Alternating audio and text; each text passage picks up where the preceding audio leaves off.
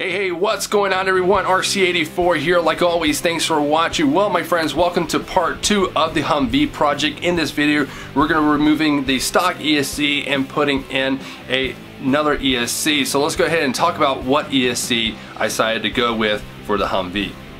Now, the ESC I decided to go with is the Axial AE5L brushed ESC. This is the stock ESC that comes in my Axial SCX-10 II.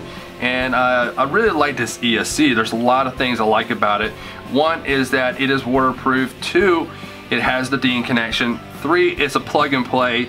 4, it has a drag brake. And 5, it is 3-cell compatible as well. Plus, we also got the light port, so if I want to run lights on it, I can do so. So that's awesome right there. So let's go ahead and get the old one off and put the new one on. So let's go for it.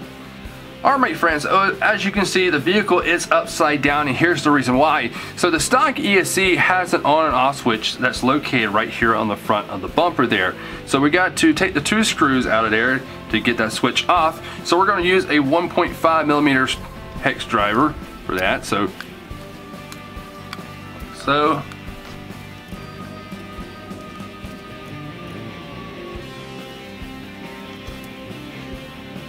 now to remove the stock ESC, we're going to just pull on it a little bit, and that double-sided tape should come up fairly easy, like so. So now we have our stock ESC out of the vehicle. Let's do a little comparison between the stock ESC versus this stock ESC, which is an Axial. And as you can see, not too much of a difference. This is actually a little bit more compacted than this one, than the stock one. Now, I was skeptical if the Axial ESC was going to fit in the onto the chassis there, and if the body didn't get in the way. But as looking at it, it looks like I'm not going to have any issues with this ESC fitting in there, as they are pretty much the same size ESC. So that is very good. I like that. So we got that out. So now we're going to install the Axial ESC and get it mounted up.